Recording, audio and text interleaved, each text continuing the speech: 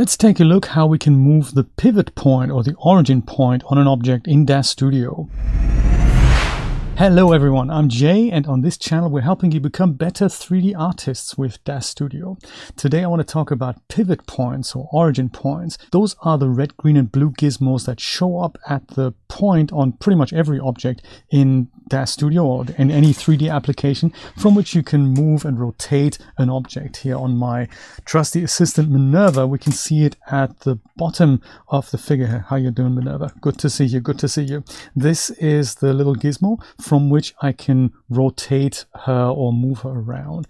But not just human figures have this, every object has that. So if I select something else on her, like the hair, for example, then even though the hair is selected, it is also at the bottom. And if you want to make adjustments, that is not always in the position that you wanted it to be. So this was a question by Stuby. Stuby said, hey, can we move it? And yes, you can with the joint editor tool. Let me go remove Minerva here and show you how this works on a primitive. So I'll go and create myself perhaps a sphere right here. There we go. If I go and select that sphere, it's not actually at the bottom, it's in the center of the sphere. And that might not be where I wanted it to be. So I can move that by switching over to this little icon, which is the joint editor tool. You can also get that if you don't see this icon on the toolbar. You can head over to tools and then you switch into the joint editor tool.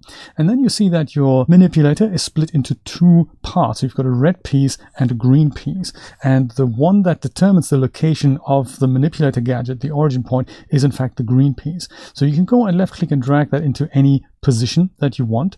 To make that super accurate, I recommend that you switch from the perspective view into one of the orthographic views. So let's say from the front, and I can go and move this directly to the bottom.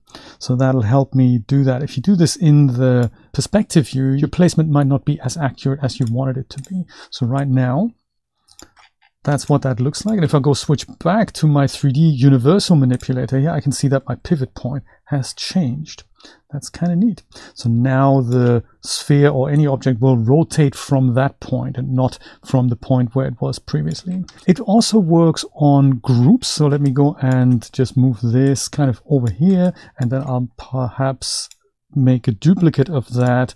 And then that duplicate, that's like sphere number 2. Let me go and move that over here. And then with both of these spheres selected, I can go and create a group, parent the selected objects like so. And then you'll see that the manipulator is kind of in the median position between these two objects. You can also move that same thing, switch over to the little joint editor tool, and then use the green arrow to move it around. So perhaps we're going to look from the right, and we'll say, hey, this wants to perhaps be where one of the spheres is. And then you can switch this over, and then that has changed that. And now, lo and behold, if I switch back to the universal manipulator, it looks like we're in the right place. But if I go and look from the perspective view, it looks like it's not in the right place. So that's why I was saying, hey, don't use the perspective view to line this up. Use the orthographic views to line this up. So we need to make one additional adjustment here once again and move just the position of that so that it works for both spheres. Did I use the right one? Yes, I did. Perfect. So now it's actually in the center of that. So yeah, orthographic viewports, and now it works really well. Now I can rotate both of these from one origin point. Let me go and delete this group and go back to my trusty assistant Minerva, and I'll show you something else that you might not know, and that has to do with fitted figures. So Minerva is currently not wearing a necklace, but if we make that happen, then I can show you a little trick that lets you move the origin point of a fitted figure. So let's say I'll use the Casey dress here that comes with a necklace. That is made for Genesis 8. This is a Genesis 9 figure, so I'll just go and auto fit that on her. Takes only a second, and now Minerva is wearing a necklace. You can just about see that here. But if I go and select that necklace, you will see that the origin point of it is at the bottom, and that might not be where you wanted it if you wanted to adjust it. So there's two problems, and I'll show you the solution to both of these. So first of all, since the Casey necklace is fitted to the figure, it's not a loose accessory that can be moved around, I could go and left click and drag the Y translation, and I'll see that the necklace isn't actually moving. In fact, let me go and zoom into the necklace and use my translation slider here for that. If I go and use Y translate up or down, the necklace isn't moving, even though my manipulator clearly is. See that? That is moving, but the necklace isn't. So that is problem number one, and we can fix that by heading over with the necklace selected to the parameters, and then under constraints up here, there's an option that says fit to mode.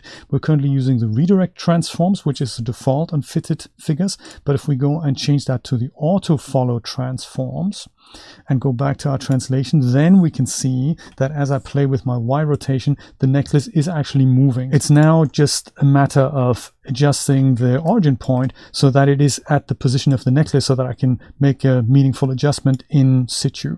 And that works the same way. Switch it to the joint editor, then very carefully move the green arrow up to the position of where you wanted it to be. Control F zooms into the selected object. And here it's kind of debatable where it needs to be. Maybe I'll put it into the position of the dangly bit at the bottom. So perhaps that is here, is it? Look from all sides just so that you know that it is in fact in the correct position. I think it is. And now I can go and switch this back to the universal manipulator, and then I can move the necklace from here. And I can go and rotate it if I wanted to, or I can just move it up or down. Now be mindful that when you make this adjustment, do this in an unposed position of your character. Make sure the character is in center position, like an A pose or T pose, because if you don't do that, you'll see that while you move the manipulator, the actual object will move if you have a pose applied or something. So that is not what you want to do. So yes, the joint editor tool is your friend to move the pivot or origin points of any object in Daz Studio. I hope this was helpful, and I hope I'll see you next time. Take care.